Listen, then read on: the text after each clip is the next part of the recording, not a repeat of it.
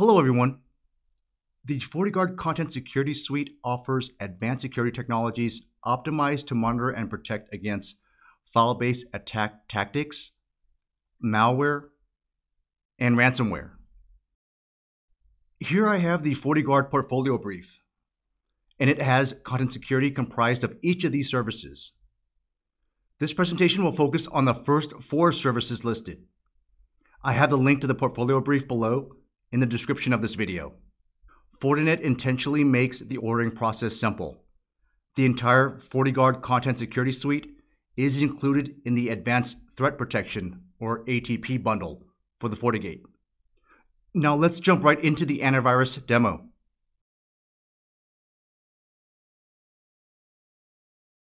Here I have my Windows test host with the Microsoft Edge browser, and it's behind my FortiGate running the latest FortiOS 7.4.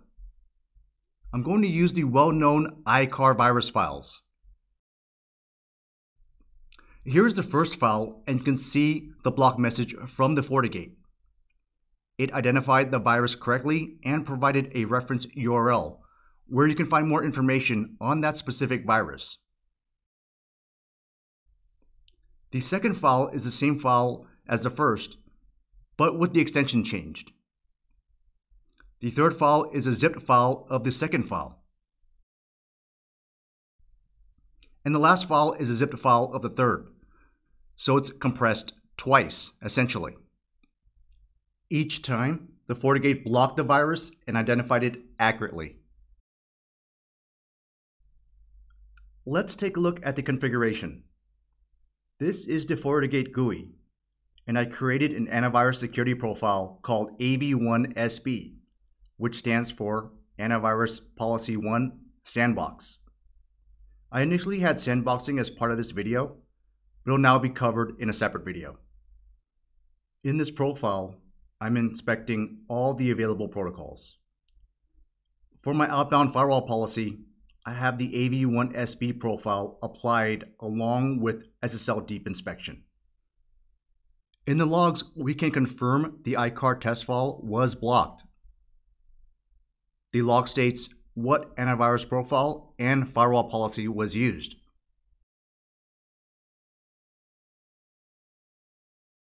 The next service of content security that I'll be showing is content disarm and reconstruction. Here I have a PDF file that has a clock timer built on it through JavaScript, and it does indeed work. I'm accessing it directly from my workstation that's outside of my testing environment. You can see the clocks and timers change when I click on the various settings. Now I'm on the same Windows test host that is behind my FortiGate with the same Edge browser. When I click on the clock timer file here to download and open it, you can see that the file has been altered. A cover sheet has been added and it says the file has been cleaned of potential threats. When I scroll down, I can see the contents of the file are still there, but now the clock and timers are no longer functional. The file was sanitized of all of its active content to disarm it without affecting the integrity of its textual contents. It allows network administrators to protect their users from malicious document files. Let's take a look at the configuration. On the same FortiGate as the previous example, my firewall policy is showing a different antivirus profile. I created a new antivirus profile named AV2-CDR, and you can see further down I have the content disarm and reconstruction option selected. I want to point out that CDR requires the antivirus profile to be in proxy mode, as well as other feature options denoted with a red circle and the letter P.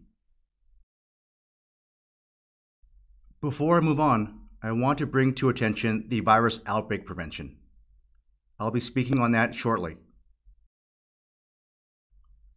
Now we're going to take a look at the logs. Under Log and Report, then Security Events, you can access the antivirus logs quickly. After scrolling down, you can see the file javascript.clock.pdf, and the action states content disarmed.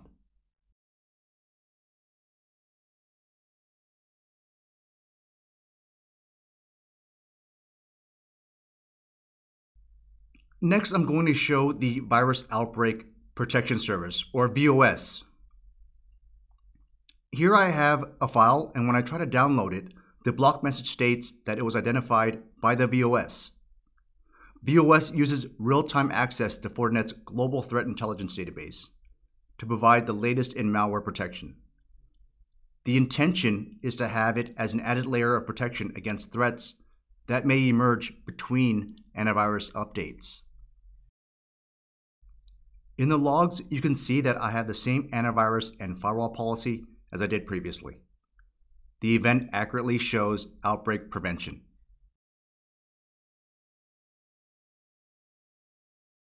Next up is data leak prevention, or DLP. Here I have a spreadsheet with fictional people and their credit card number. I'm going to copy that information and then paste it into a website called DLP Test. This will test if I'm able to send credit card information out to the internet via an HTTPS post. And as you can see, that the FortiGate detected the sensitive information and blocked it with the correct message. Let's take a look at the logs and configuration. I can access the DLP logs easily and quickly in security events. You can see that I even tried uploading the spreadsheet onto the DLP test website, and it was successfully blocked.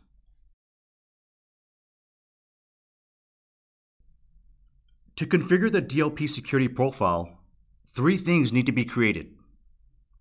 First is the dictionary. Here's where you determine what is the sensitive information. In this example, it was the credit cards, as we just saw.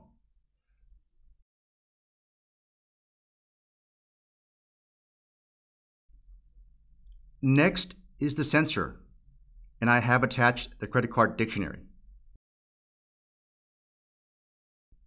Then lastly are the rules. This is where you determine what protocols to apply DLP to, and if you want to scan messages or actual files. An example of messages is when I pasted the credit card information into the DLP test website. And then, of course, I applied the DLP profile to my outbound firewall policy, along with SSL deep inspection. And that concludes this presentation. I hope you found it informative, and thank you for watching.